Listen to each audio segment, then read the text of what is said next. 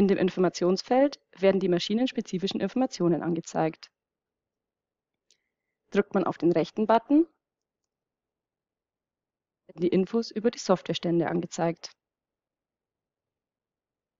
Drückt man auf den linken Button, kommt man in das Zählermenü.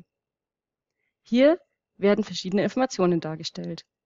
Die gesamte gesäte Fläche, die Zeit, in der die Maschine in Betrieb war, also die Zeit, in der das Terminal angeschaltet war, die Zeit in Arbeitsstellung und die Auswertung über die Flächenleistung pro Zeit. Über diesen Button kommt man in die Auftragsübersicht. Hier werden die verschiedenen Aufträge angezeigt. Klickt man auf den Auftragsnamen, werden die Auftragsinfos dargestellt. Mit Klick auf den Papierkorb werden die Daten gelöscht. Wenn man hier auf den Auftragsnamen klickt, kann dieser umbenannt werden. In der Auftragsübersicht kann mit dem Button links vom Auftragsnamen der Auftrag gestartet und gestoppt werden.